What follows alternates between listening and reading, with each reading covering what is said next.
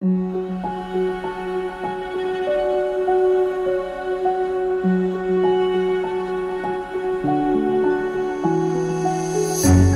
can't take it anymore. My mind's about to go to war. I need someone to save me from myself,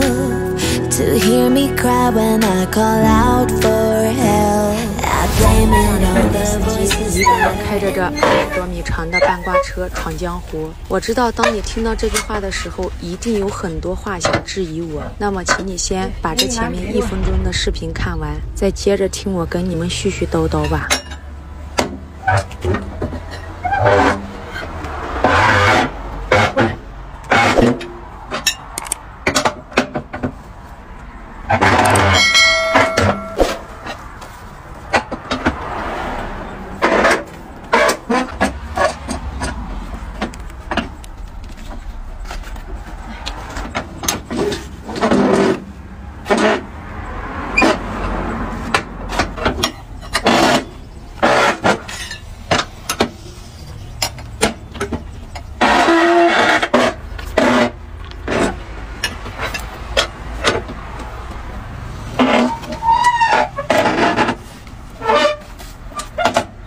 首先讲一下，这个视频是7月20号拍的，一直在忙着开车，没有时间整理，所以也就没有发哈。在7月10几号的时候，当时因为在贵州茅台镇卸货，才哥的腰椎间盘突出突然就发作很严重了。当天我就找人帮忙把他从茅台镇送到仁怀市的医院做了紧急的治疗。当时医生建议他住院接受治疗，但是因为我的车上装的货正在卸货，没有人帮忙给我看着，那也不行，在这人生地不熟的地方，感觉做治疗也不太放心和方便，所以我们决定还是回到我的家乡去治疗。最后就在医院拿了一点药，简单的处理了一下，让才哥在卧铺里躺着。我又在茅台镇找了一车回湖北荆州的货，在回来的路上我就安排好一切了，让才哥他哥们儿从十堰开车过来把才哥接回去。说到这里肯定有人会问，为什么不叫你家里人来接呢？因为我没有兄弟，只有姐妹。我的父母今年也已经70岁了，年龄大了，身体也不好。我老父亲去年生病住了4次院，所以我也不敢让他太操心。我的姐妹们虽然都会开车，但是她们都没跑过长途，因为从十堰到荆州有500公里的路程，为了安全起见，我就请他哥们儿来帮忙接的。这是当时我装好货准备出发之前，停在这个宽敞的地方，把绳子全部重新紧一遍。才哥虽然已经腰疼的站都站不直了，但他还是坚持陪着我把这一圈的绳子都紧完了才出发的。我知道他心里有不舍，也放心不下，但是我不跑车也不行，家里不只是有我和他，还有老的小的在等着要养。人到中年，在家庭和工作之间，我不知道该怎么选择才合适，想要面面俱到却又处处作难，不敢跟才哥多说话，害怕自己忍不住会掉眼泪，挥一挥手算是告别。才哥回家治疗，我选择了继续干活，这种心酸和无能为力的感觉，我不知道怎么形容。都说鱼和寻长不可兼得，我选择了工作，就只能放弃陪伴家人。看到这里，我只希望我的家人们、粉丝朋友们以及老铁们能原谅我的自私，因为我只是想要给我的家人一个稳定的生活，努力挣钱，认真生活，不怕吃苦，不怕受累，把人做好，把路走好，把车开好，活出自己的精彩，开启一人一车闯天涯的模式。屏幕前的你，愿意给女司机送上一句你最真心的祝福吗？期待生活不要辜负这么拼命努力的我们。大家好，我是小样，我现在在贵州排队等着卸货。前2天我在网络平台上发布了才哥腰椎间盘突出的视频，没想到会收到这么多来自全国各地热心粉丝朋友们的关注和关心，大家给提供了治疗建议，分享了很多宝贵的经验，甚至是你们的关心和鼓励都让我深深的感动。每一条评论和私信我都有收到哦，只是我一个人每天在忙着经营这辆大货车，还要操心着家里的事儿，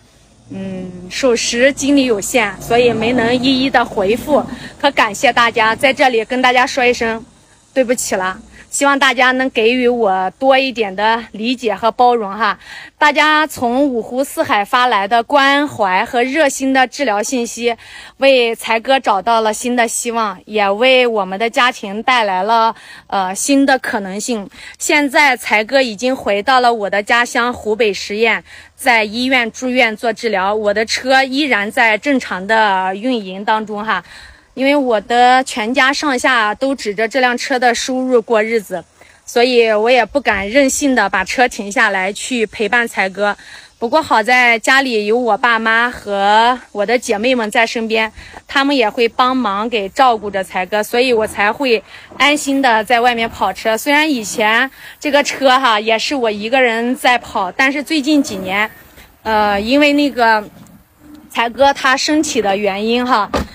我们两个人就经营了这一台车，我们在一辆车上相互陪伴照顾，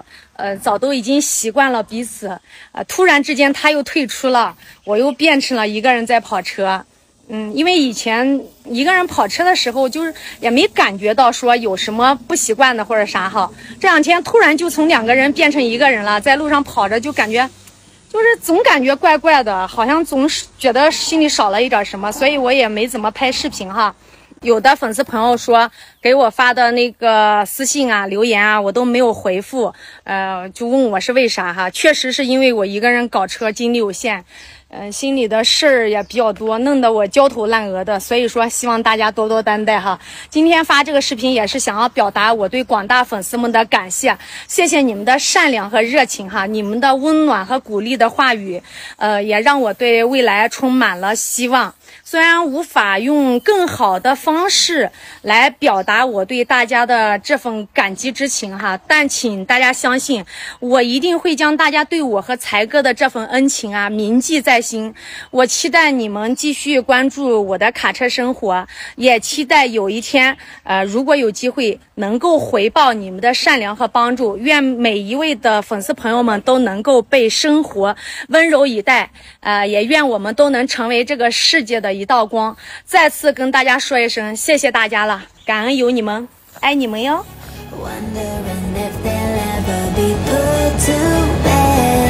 Feels like I am close to reaching my wit's end.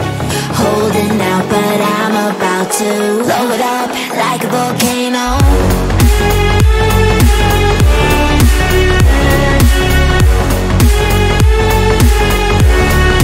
Like a volcano.